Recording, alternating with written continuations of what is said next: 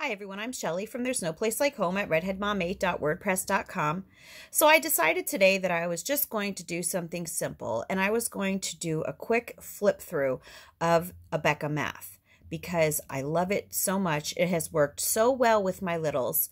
I'm not going to do an extensive review.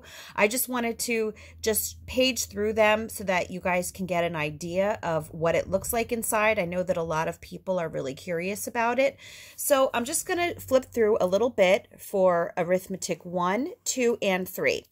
Now, arithmetic 1 and 2, I will let you know, my kids have been doing these this year, so you're going to see that the pages are done.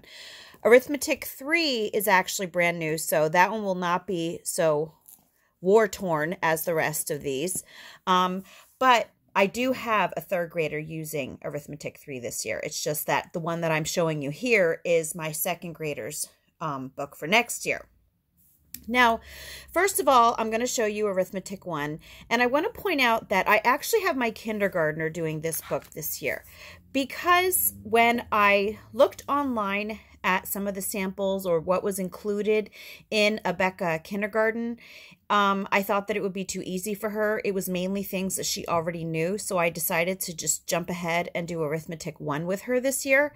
And she's been doing really well with it. The only difference with her doing her math and my other girls who use Abeka is that my older two will do both sides of a page for their math, while my kindergartner, I'm only having her do one side of the page for now because she's only 5, and I have her doing first grade math, and I just don't want to work through it too quickly for her so that, it confuses her, gets her frustrated. So anyway, as you can see, a lot of times we do tear the pages out, but I just want you to get an idea of what Abeka math is all about.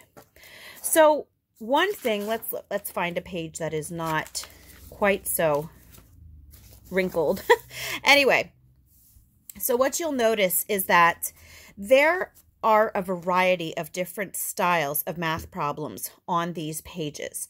And that is one thing that I absolutely love about Abeka, because the other math curriculums that we have used are usually, it will have all addition on the page or all subtraction.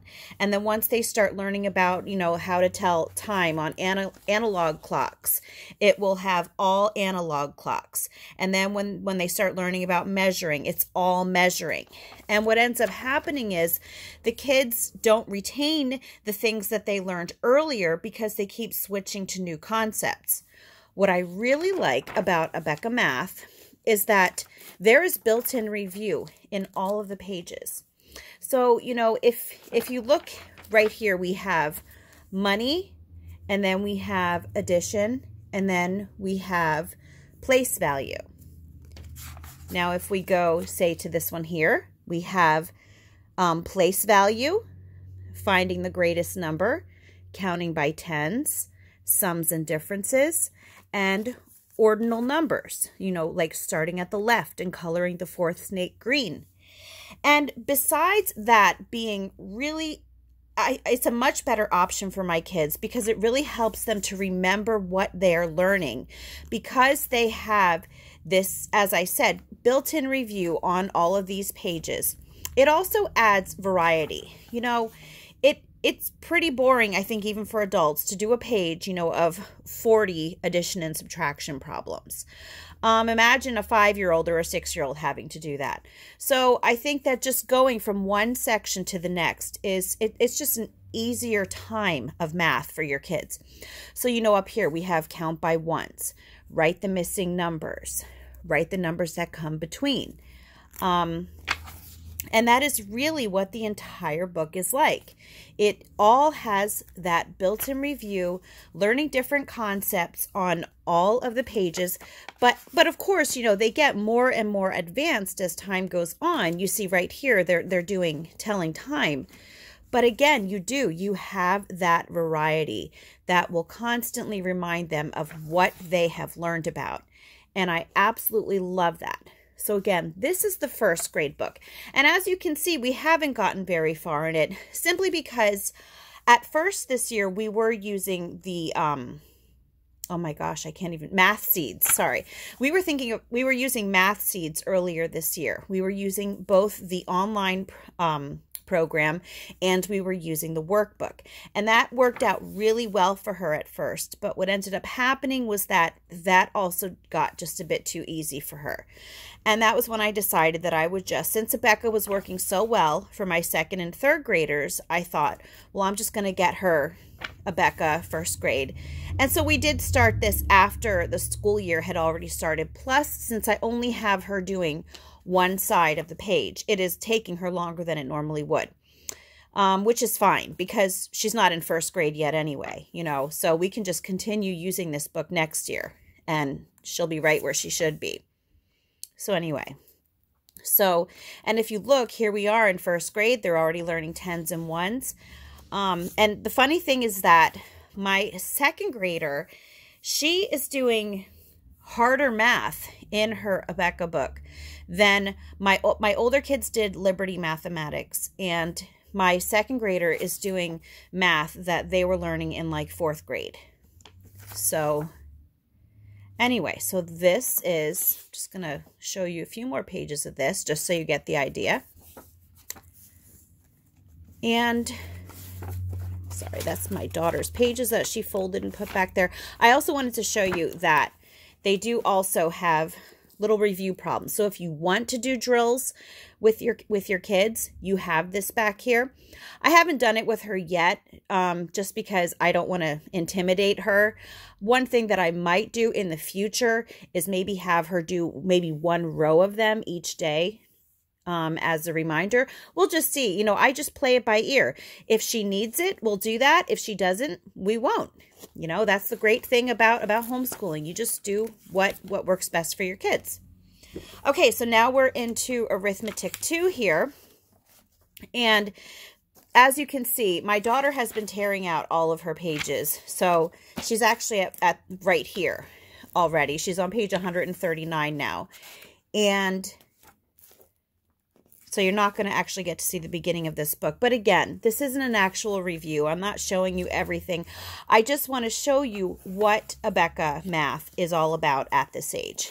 And again, as you can see for second grade, it is just that built-in review all the time. So here we've got fractions, sums and differences, measuring, greater than, less than, or equal to. And one other thing that I actually really like about Abeka is that it does incorporate other subject areas into it, which I didn't mention with the other book. But yeah, they will have poems in there.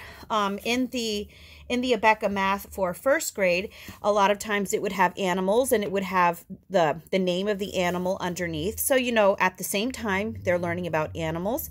As you can see here, you know, she's also learning geography as she's doing her math. And that's right along with that, what I love. Oh, and music. Now, I don't know how to read notes, so I don't ever sing that to her, and I'm sure she's thankful for that. But yet we have that as well. And here we go again. You know, that built-in review. Count by threes. Write the sums and differences. Write the cents as dollars. Measuring. So it's very, very similar to the first grade book.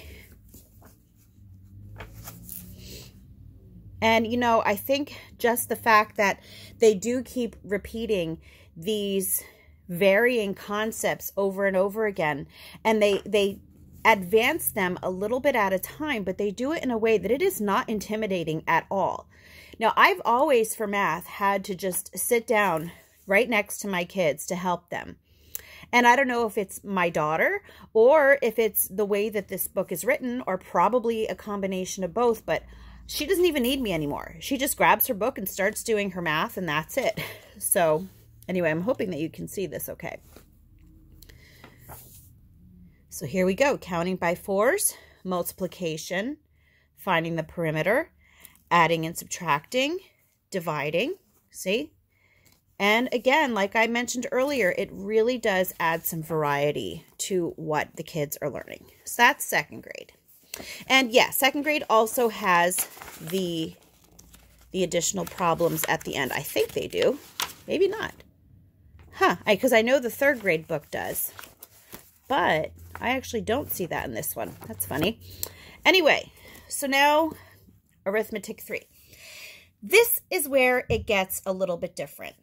With first and second grade, I've noticed that there is no drill and kill in those. And there's not, I can't say that there's drill and kill in this one, but as you can see, it does start to get a little bit more monotonous at this point.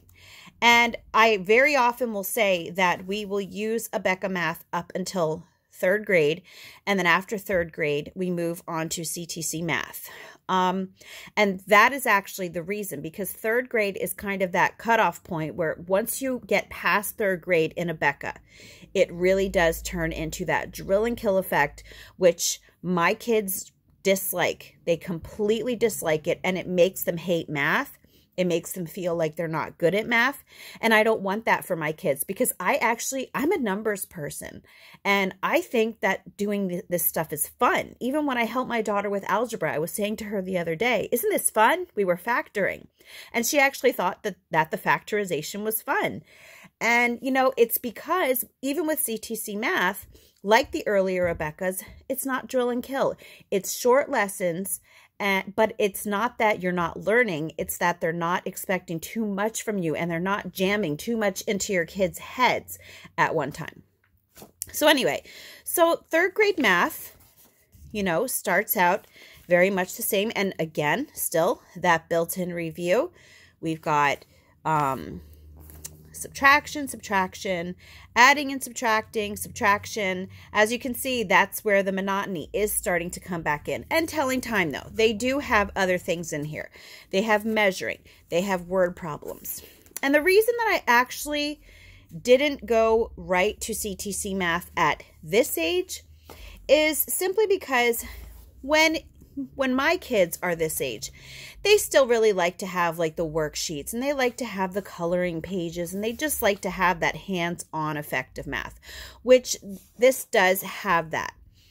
But again, it's just, what I found this year with my daughter with third grade Abeka is that she was starting to get intimidated. She was starting to cry when she was doing it. So what I actually have started doing now, I'm just going to show you here. We have subtraction, Roman numerals, multiplication, measuring, and more multiplication down there. But anyway, what I've started doing with my daughter is I will start circling problems for her to do on her pages. Now, she does do both sides of the page, but I will circle, say I might circle these two, and then I'll circle this one in the middle, and I'll circle one of those, and she does not have to do all of her problems. And I'll circle that one, and then I'll circle some of these for her. And it really does help. So, but what ends up happening is if I circle, you know, a couple problems for her, say if she would get this one wrong, and I only had these two circled, what I will then do is I'll say to her, well, why don't you do this one that I didn't circle since you had trouble with the first one? And then she will work through a similar problem to get practice if she needs it. But so far, what I've been finding is that she is much more willing to do her math. She's actually taken it upon herself that if I'm busy helping one of her siblings, she will take the book and she will start circling her own problems to do. And then she'll show me, and she'll even say to me, Mom, I circled the harder ones because I know you always give me those. So she knows the drill. And so it is really, I'm sure you can see that it's evident that it is at this point that it does start to get a little bit more like a typical math book. But you know, it still has that built-in review, you know, that spiral-based approach to learning. So, you know, like here we have multiplication, Roman numerals, solving little puzzles like 11 minus 7 times 8 equals, and then adding and subtracting with Roman numerals. And so I'm just going to page through this a little bit more just so you get an idea. And that is what the third grade math book looks like. And again, you know, that's what we do. We circle several problems on the both sides of each page. She does those. If she has trouble with them, she will do problems that I did not circle until she doesn't have difficulties anymore. And it's been working like a charm for us. So anyway, and I am going to look because I'm pretty sure that this one does have, that is, oh wait, yeah, they do. Maybe I just missed it in the second grade one. Because yeah, here are more practice problems. And again, I didn't use these with my daughter yet, but if I feel at one point that she is going to need them, I might have her do. I would never have her do this whole page in one day. Absolutely not. I think that at the most, I would just have her do one row at a time, just to give her that extra practice.